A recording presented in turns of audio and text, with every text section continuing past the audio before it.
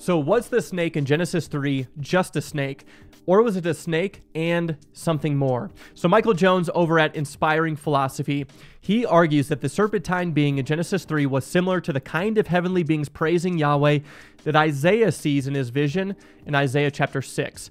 But unlike Isaiah chapter 6, the serpentine heavenly being in Genesis 3 was in the midst of rebellion. And by the end of this video, you'll be able to summarize why by walking through these 9 points. So I'm synthesizing 2 arguments from 2 different videos, one from Michael Heiser and the other from Michael Jones at Inspiring Philosophy. I'll put a link to those fuller discussions below, but here's the breakdown. So number 1, Heiser asks, was the Apostle John correct in Revelation chapter 12, verse 9, when he referred to the serpent in Genesis 3 as the devil and Satan? And of course, the answer is yes, the Apostle John was correct. But the big question for us is, why was he correct? And we can't just say because he was a New Testament author. What we want to know is, how does John arrive at this conclusion? And the answer is, he knew his Old Testament really well. So step number 2, and this question also comes from Heiser. He asks, does the author of Genesis 3 intend to impart lost zoological information? So for example, does the author really want us to know that snakes used to have legs, but now they don't? And Heiser says that this is ridiculous and it's kind of cartoonish. Now, this is just me inferring, but I think he's kind of throwing shade at answers in Genesis here. If you didn't know, they have these exhibits where they try to recreate different scenes from Genesis 1 through 11, and the fall is one of them. But the answer here is no. The author's purpose was not to impart lost zoological information, and the Apostle John knew this as well. And this leads us to step number 3. We want to get into the mind of the ancient biblical authors, or better yet, we want to get the ancient writers into our minds. Now, we've already said that the Apostle John connected the dots between the serpent and Satan because he knew his Old Testament well. So let's see if we can connect the dots right along with him.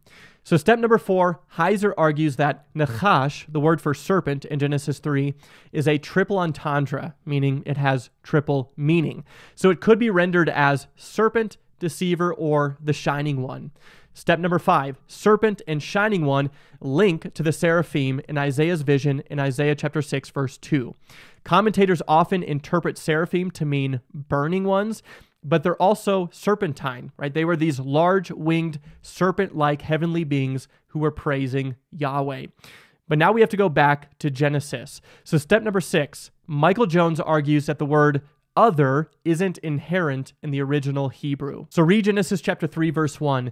The ESV says, now the serpent was more crafty than any other beast of the field that the Lord God had made. So what this translation could imply is that the serpent is merely another beast of the field that God had made, but nothing more than that. But the argument here is the serpent of the field is a serpent, but he's also more than that. So point number 7, God curses the serpent, but the curse isn't what you think. So in Genesis chapter 3, verse 14, God says, on your belly you shall go, and dust you shall eat all the days of your life. 2 points here. Michael argues that on your belly doesn't mean that God removed the snake's limbs. Instead, it signifies the fact that God is sending the serpent away in a humble or docile position. Second, the phrase, and dust you shall eat, doesn't imply diet. Instead, Michael argues that this curse is similar to our phrase, bit the dust. So the point is, God is cursing the serpent to crash and burn and to eventually die. So here's what Michael argues.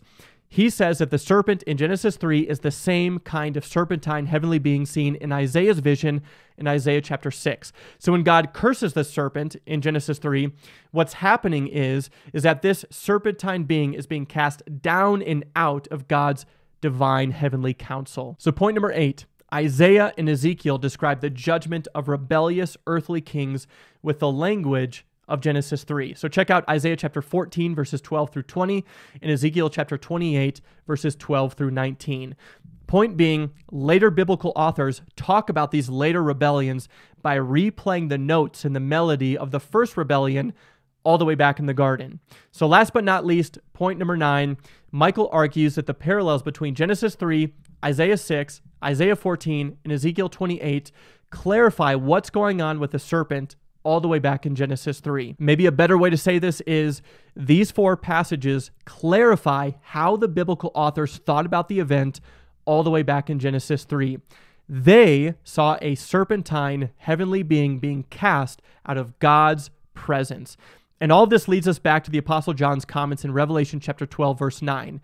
He understood that the snake was a member of God's divine council, but he was in rebellion against God. So God judges that serpent just like he judges later earthly kings, right? He humbles him and sends him away, destined to die. And so the promise of Genesis 3 gives us hope for that day when a human will come from the woman's offspring, crush the head of the serpent, and achieve victory once and for all over God's enemies. There's a lot more to learn, so like this video, and then we'll see you guys in the next one.